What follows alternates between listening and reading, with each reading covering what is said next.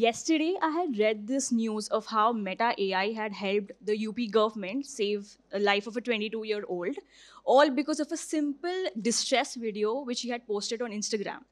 So I don't know about other people. I understand that AI has its pros and cons, but this kind of a use case makes me optimistic and hopeful for the future. So the UP government, the UP police, and Meta AI had collaborated in January this year, and so far they have been able to save close to 450 lives. So that is pretty interesting. So let's get to the point. So, sir, I would like all of you to briefly introduce yourself and talk about one AI use case which has really left a mark on you. Hi, everyone. Thanks for coming and joining us. So basically, if you are talking, so I am Dev Saurabh. I am co-founder at We Founder Circle and Avinya Ventures. Um, I'm a techie. I've been a techie myself, so have been evaluating and seeing a lot of what do you say startups of lately. So I mean, choosing one would be difficult. In fact, I have a couple of ideas in my mind running on those aspects. But I am working with a very mm, good company. I'm helping them in reaching out to right set of audience who are completely changing the way enterprise because I'm an enterprise guy who are looking at an enterprise level who are solving the complete infra problem. So let us say if you are MetLife of the world, or if you are Manulife Insurance of the world, you have tons of requests coming on your wake from different countries. So far, customers are telling you that this is their problem. Different problems have been logged in from different ways, and then you want to contextualize those things. Maybe one network will not work for you. On top of one kind of LLM will not work for you. You want to train it on some other kind of LLM. You want to rag it on your own database. So this guy is building a platform which can be which will give you a normal screen where you can do all of this with couple of clicks and create your own customized version of AI and help your business in doing things. You can also build this to integrate your workflow on top of it, and you can also integrate it with video level stuff. You can transliterate what you want to say and get a robot say it, or many other things. So my point is, the opportunity is endless. I was meeting one gentleman here, one Mr. Tarun, if I'm not incorrect, and what he is doing is helping marketeers and this is the recent one. So helping marketeers in not only creating very quick plans, but also helping them in tracking each of the attributes. So Hi, this is Krishna. I'm the founder of Cropin Technology. Just to give you a brief, we are a deep tech company in food and agriculture. We provide intelligence on the crops, zooming into the plot or zooming across the country, how the outlook of the crop looks like. And this data is consumed by enterprises, government, development agencies, and also growers, so that they can secure the food, right? So the principle which we have built, the company is we want to make every farm predictable and sustainable. That's what using data and technology. We now provide this service in 103 countries. We manage around 500 different crops, 10,000 varieties of those crops in at the scale. We computed around 1 billion acres of land for our customers and the growers, where they are consuming the intelligence to make farming better with the data.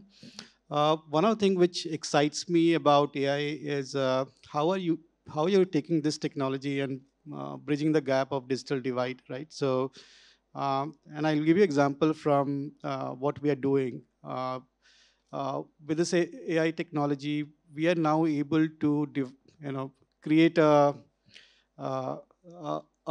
grid around the planet of 5 by 5 kilometer, and at every 5 by 5 kilometer or 10 by 10 meter or 1 by 1 kilometer, we are able to give you past, present, and the future of the crop, what it looks like. So if you are doing a corn or a potato on that grid, what could be the yield potential next season?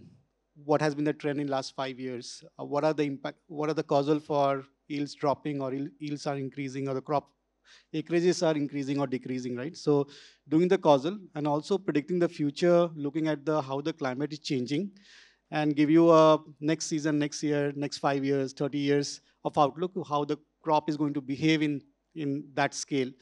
And this is very important for to build a resilient food ecosystem across the country, so solving for the food security and sustainability. At the same time, you are also providing this information in a manner and way and a language which a grower understands. So how does grower interface if he's chosen to do a corn or a potato in Odisha on that grid? What is his actionable? Shall he grow potato because future outlook is not looking good? Shall he change his crop? If it is growing, decide to grow a potato, is there is a disease pressure getting built up in, let's say, in October, but there could be a late blight, or in December.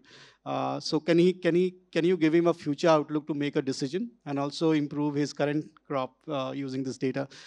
Uh, the other piece which is these LLMs and the AI is solving is the digital divide, where language is no more the barrier, right? So you can converse in your local language. So I can ask in any language to a model saying, if I'm going to grow a potato, what will be the yield next season? Shall I do potato or not? And it should be able to give you response in your language to you, or in the voice, because you are not able to write or type.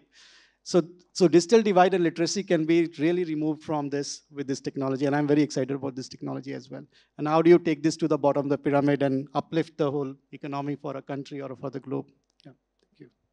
I'm Ramprakash. I lead the AI research for ManageEngine, the IT management division of Zoho Corp.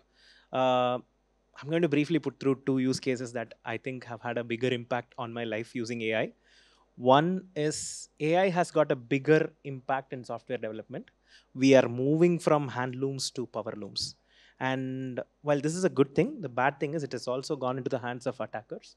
Malware and ransomware are spreading at an even more faster pace because they can just use one malware to create multiple stealth mode malware and ransomware. So we've got a lot of cases where traditional antivirus was not able to flag a ransomware or a stealth malware, but with AI that was made possible. So the damage was not done and we were able to solve it right at the beginning. And this is professionally. Personally, I know parents with young kids would understand how difficult it is to come up with a bedtime story every night. So I have a 6-year-old daughter, and we use these large language models to generate bedtime stories. And my daughter gives the characters some Mr. Potato, Mrs. Carrot, whatever. I throw in a moral, and then we also illustrate it. Planning to publish that as a book sometime. So these are the two bigger use cases of AI in my personal and professional life. It's a very drastic two examples you said, sir. Coming to Krishna, sir, you just talked about how your new AI solution, Sage, if I'm not wrong, right, is helping predict the future, potential of the crops. So, what kind of data is critical and required for agri-tech startups, and how do you collect that data? That's a very good question. When I started journey back in 2010, so I've spent like 14 years in this sector trying to solve the problem with data and AI. Agriculture is the least digitized sector, right? And for the right reasons, right? There was no telecom penetration in the rural India. Smartphones were not there. 2G network was not hardly found. And the first challenge we had was, if you want to talk data intelligence, we have to create a SOP to collect the data, right? And it was very difficult to even imagine a parallel that time, because I don't have a sales force to look at and say I will create a better sales force, right? Because this whole data set is very, very different. This domain is very niche. So we first defined the SOP. So we built something called Cropin Cloud, which is an industry cloud for intelligent agriculture, where organizations can define their workflows, that how they are currently taking the decisions. And every organization has a different workflow. Every crop and variety will create another workflow. And if you change the geography and location, it will have a different workflow, right? So you give the ability to build the workflow so that you can collect the structured data on your platform, right from geotag or a boundary of the farm, what crop, what variety, what was the outcome, what disease happened, and these all becomes part of it, right? What input went into the farm, and then you also get the final output on it, right? So this is how. So we build this as a SaaS platform for people to manage the operations, which brought the data on the platform. Then we brought a lot of data from the climate side of it, satellite images on top of it. We built crop knowledge graph because just to give you a context, if you're growing potato in India, the yield could be different and number of days to grow will be different. You go to Canada and US or Africa, these things will change. And when you change the variety, again, the whole practices changes and the crop behavior changes when it changes the location or environment and right. So you need tons of data across time span, not only one season, but you need multiple seasons to make the model understand what is the causal of if something is happening on that crop. And that knowledge graph, you have to refer while you are building your machine learning so that you can predict the yield in advance, right? So we, in last 10 years, we have collected around 0.5 billion records of this 500 crop, 10,000 varieties from 103 countries, which is helping us to build this model much faster. Coming to the question, so that's the data side of it. Cropin Sage is a is a state-of-art technology where we have combined all the models which we built in last 10 years. So the AI models, crop models, we brought last 40 years of climate data, current data, and the future climate data as well. And at the same time, we integrated that with Gemini. So that when you are generating a data at the country scale, when you're predicting every 10 by 10 meter of the country for a crop, it's a trillions of data sets. Now I can ask a question on that, show me the grids where yield has degraded by 10% and temperature has increased by 1 degree Celsius. It will take 5 or 10 people to do those kind of analysis. And every time I go and look at data, I have a different question to ask. So how do you simplify it for the government and enterprises to actually query the data? So that's where the language model comes in. So you fine tune for seasons and the crops and everything, and then integrate with your models. So we can decode the past, present, and future of the crop, right? So if the target crop, and to give you an example, in Kenya, corn is a food security question. And the government wants to take a policy decision and build next 5 years of policy, but they don't have a data. So they said, can you use AI to generate what happened in the country on the corn in last 5 years and do it on the grid so that I can take a policy decision like what should be my import policy or export policy? Where should I give a subsidy on irrigation? Why the yields are degrading? Why the acreages, with the area which was doing a higher acreages in 2017 has decreased the acreages in 2022. So what is gone wrong? And that's a massive data. You are talking about last 7 years decoding that country for the corn perspective. So you combine this data to give them a past trend, and then what is happening right now and what will happen in the future, so that you can take those policy decisions. So that's the example I would like to give. Yeah. Okay. Sir, to you, I had recently read that a Nelson report had shared that AI usage improved, user output by 66%. Right. So, what do you think will be the adoption of AI among businesses, particularly in the next 3 to 4 years, and is it a viable option for companies of any scale? Awesome. So this is a good question. I mean, at ManageEngine, we have seen AI move from marketing conversations to sales conversations. And customers want to know what our AI strategy is, how well will we align with their AI strategy.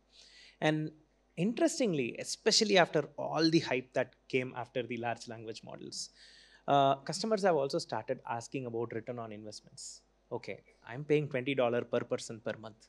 How much am I getting back? And unfortunately, it's not that much. So how do we look at this for enterprises? See, the consumer world is very different because we are used to the art of selling our personal data for free software. We don't pay for our search, we don't pay for our social network, and our data is not our data, right? I could be broke, my phone knows that I'm broke, but it still keeps pushing me to buy the latest iPhone, right? So ideally it has to work for you. Enterprises and businesses cannot afford to do that. So what will they do? I mean, we will start looking at a lot of privacy preserving machine learning techniques where their competitive secret, their sensitive business information will remain within their infrastructure, and that will only be used to train their own models. Now, the next question is, how do we make these models effective? 66% is a great number, but it is with problems at scale. Problems like solving your L1 customer support. Problems like where you have a frequently asked question and then you put a bot on top of it and people can converse with the bot and get the answers. But what is lacking is digital maturity in a lot of fields. He's talking about agriculture. Even in a completely digitized field like IT, we still see the lack of digital maturity. Let me give you an example of digital maturity. Let's say you place a food delivery order on your favorite platform. Now that is digital maturity. You raise the request on the app, it goes to a restaurant, the restaurant accepts the order, a delivery person gets assigned, and they know your address, they come and give it to you. It's not an afterthought. I mean, the delivery person does not put an entry into an app. It's not a data entry tool. It's a CRM with everything happening in real time. Now, this level of digital maturity, is it there in your recruitment? Is it there in your service delivery tool? You have, traditionally we have sold software to departments, right? Marketing department, there is a software company. Finance department, there is a software company. The time for unification has come to get the best out of AI tools. And digital maturity is the right way to start off with that. So if you're a company that is looking forward to get ROI out of your AI investment, start with streamlining your processes. Once you streamline your processes, your data gets streamlined. And also invest in existing dumb automation.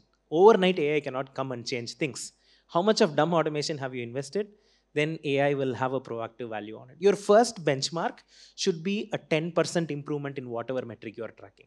10% improvement in reduction of SLAs. 10% improvement in the total number of tickets that you've solved in a month. 10% uptime, increase in your uptime. Right? So that is a good way to measure. AI is impactful in certain areas, not impactful in certain areas. Find those that create impact in your domain, in your industry, for your levels of digitization with your business. Ensure your employee and customer experiences are aligned while you experiment with this technology. That will be a great way to start getting return on investments. And the next 3-4 years, we will see a lot of AI mature, digitally mature organizations. Thank you, sir. You know, it's very rare when people, particularly from the space, talk about the shortcomings of AI. Because for, you know, like what you see in the media, in, you know, the public, it's all rosy. There are no issues, you know. So it's good that you've highlighted one of them. You know, sir, to sort of, sir, you know, my question would be, overall, if you see AI funding has reduced, you know, if you just talk about April, June quarter, it has reduced by 91% subsequently and 82% year on year. Right. So I just want to talk about how do you evaluate which AI startups you bet on, and you know, what are the top 3 advice you give to them? See, two questions here. So, if I understand it correctly, one is, as per your understanding, AI funding has decreased. That is one thing. Okay. And the second one is that what are the 3 advices for AI founders? What are the criterias you look for and the Criteria. 3 Yeah. advices? Okay. So cool. So see, I have not seen the data. I don't know the source of the data, but maybe there are some micro level blips which I'm not sure. Uh, I'm not challenging the data. That's the most stupid thing to do. But I will say one thing. When I meet my counterparts in the industry, be it here in India or in US, one thing is very clear that this is the space where we are going to see where a lot of money will be made. Okay, that is for sure. Now, as I said, I'm not aware about these numbers going down, but maybe this is conjecture. Maybe people are trying to understand or they are trying to evaluate their other bets on this industry. A lot of bets were taken in this industry just because of the hype. Okay, just because of the hype, people don't understand. So it was, and I'm not comparing. Sorry if you think that I'm comparing, but I'm just giving you the other example to make a parallel kind of example. So in Web3, everyone was talking about Web3. People will say, I will tokenize this, I will tokenize that, right? Last year we were on Web3. Yes, sir. So you were also there. So Web3, this and that. And even at that point of time, I said, it's a great marvel of engineering, computer science, mathematics. People who are into that industry, they understand. Okay, use cases will take some time before they mature. And now when it is gone, marketing teams, they will not talk about it, you will not see. And a lot of good capital will be thrown on bad ideas. As well as in bad implementation, where founders do not know how it can be implemented. My friend is sitting here who is building a great company here, correct? In the field, which has a great impact as well as a business impact. So coming back to your question, similarly, what is happening in AI also, a lot of people are talking about AI without understanding the AI, what AI is, what artificial intelligence is.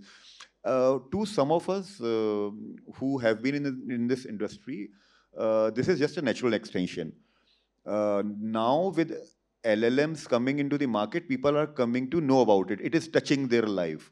For as he said, as he rightly said, uh, I, for my daughter, made a United State of whatever her name is. I created a country for her on AI, United States of her name. Okay, and we have done multiple national anthems on different large language models for her, and we sing. So my point is that it is touching our life. Now, it's not in a backroom discussion where things will come, products are already there. And trust me, because I have good friends in all over the places, I can tell you in next couple of years, your life will be totally different. Your WhatsApp, so you are doing with 50 people, everything will be summarized, because WhatsApp has some challenges. We'll not discuss that. But your all chats will be summarized, you can take an action, all of that is going to happen. So my take is, in long run, if you are building artificial intelligence related company, be it enterprise or customer facing, you are in the right area if you have understanding of that thing. So that is one thing where I'll park that conversation. Numbers may go down this month, that month, that's okay, but long run investment will happen. So, and everyone is bullish on it. So that's, be it venture capitalists, be it startup founders, or be it like enablers such as you, or enterprise. So that is there. Now, what do we see? What do we see? Uh, Unfortunately or fortunately, answer remains same that I gave for Web3 last year. I mean, if AI is uniquely solving that problem, which cannot be solved by any other tool, then it makes sense. Correct? If you are just, so AI is nothing. I mean, as my friend will understand, machine learning is nothing but a derivative of statistics. Correct? High level statistics. That is what will give you data science. Similarly, artificial intelligence, a lot of work was happening. So if I'm evaluating a company, I will see whether this use case makes sense. Is there any advantage, or is there any moat around it, or everyone will get access to this stuff and create similar kind of products? Moat is also required in AI, because if you are doing an application around it, I will also see what kind of technical capabilities you have around it. If you are saying that you will do, so I'll never, if you are saying that you will create a complete new research thing, then I will have to see whether you have a PhD in computer science or not, because without it, you cannot build. So I have to check those claims. So my thing is practicality, whether you can build a business around it, whether there is a moat, whether you have understanding of technology in that space, and also the domain that you are going to working upon. Because AI requires a lot of domain understanding. This people don't understand. It is going, so right now there are a lot of horizontal products that I'm seeing, but I'm sure we will see very vertical focused products. And my friend from Zoho will agree to that. Yes, sir. You know, when I discuss with, yeah, so when I discuss this with some of the investors, and when I also see what kind of product makes sense, I think the LLMs, this will become an infrastructure, right? There is a Mistral, there is a Llama, and people will have access to it. I think what will win is a niche data, the vertical data. The people who has got these vertical data sets, and nobody has access to that, and you can actually build on top of it and take a lead.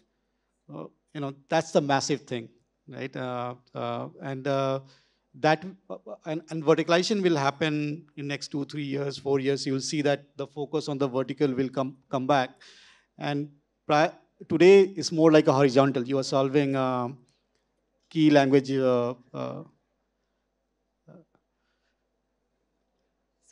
yeah, so you'll be solving a key language problem, and then solving some of the marketing problem or law problem, right? But I think the winner will be the guys who are sitting on this niche data.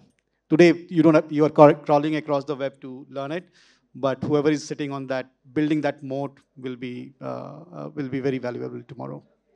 Thank you so much, sir. With this, we'll be wrapping up the panel discussion. Thank you, Ramprakash sir. Thank you, Krishna sir. Thank you, Saurabh sir.